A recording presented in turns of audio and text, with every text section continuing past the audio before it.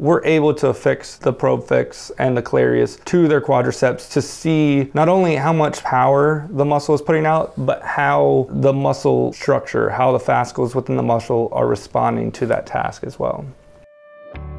I'm Dr. Matt Harkey. I'm an assistant professor here at Michigan State University doing musculoskeletal research with a focus on understanding why patients following ACL injury and surgery are at risk for arthritis. And I kind of use a combination of ultrasound imaging to look at various structures as well as biomechanical analysis to see how patients move.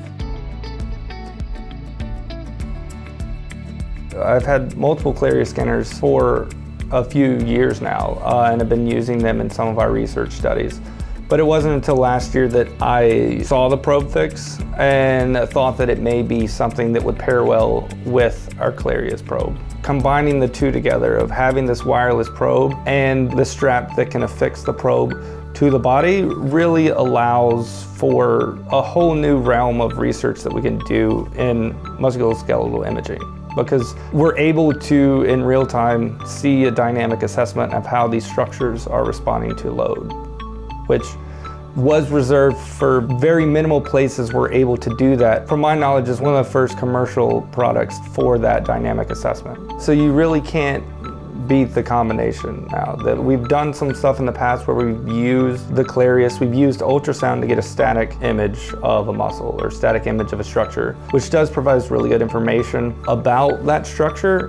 But what the ProbeFix allows is this more dynamic, real-time assessment to really be able to monitor what's happening to a structure doing some type of movement task. And with my interest in biomechanical analysis of understanding how people move, we can see in real time how the muscle, how the structure is responding to some of these biomechanical loads that we're getting through our other types of biomechanical assessments. Honestly, we wouldn't be able to do any of this without the ProbeFix. Like, we wouldn't be able to do any of the dynamic real-time monitoring of structures during an activity unless we had the ProbeFix. It does provide that kind of standardization and allows us to make sure that we're getting reproducible images every time. But above that, like, we wouldn't be able to collect this without it. We personally don't have the capabilities of creating something or affixing the probe to the skin without it. So it really just does open up a whole new level of things that we can assess with the ultrasound.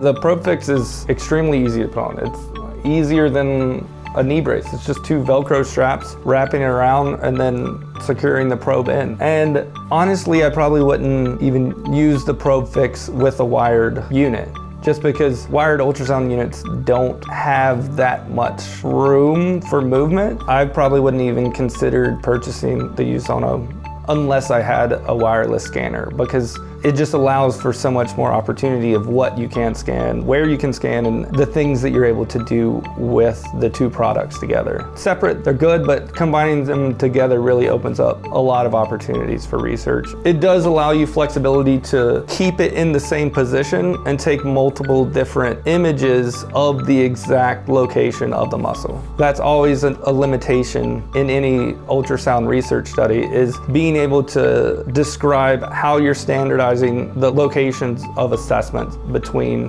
different scanning procedures.